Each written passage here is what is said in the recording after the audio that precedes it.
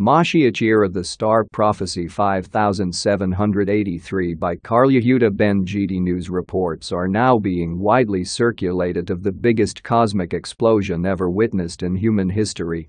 On Sunday the 25th September, the eve of Rosh Hashanah 5783, the Earth atmosphere was disrupted by being hit with a beam of gamma-ray burst and X-rays sweeping over the surface of the Earth.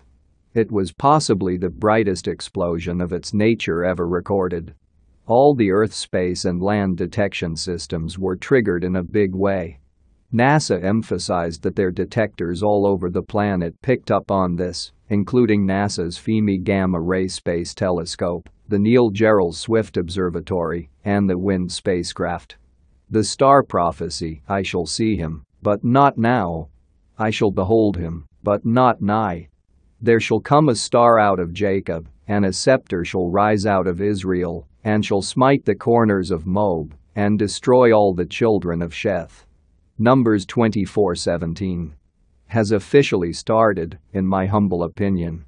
This event triggers the immediate arrival of MoShiach ben Yosef, and will initiate an era when the godliness which is at the core of all existence will come to the surface and change the world forever.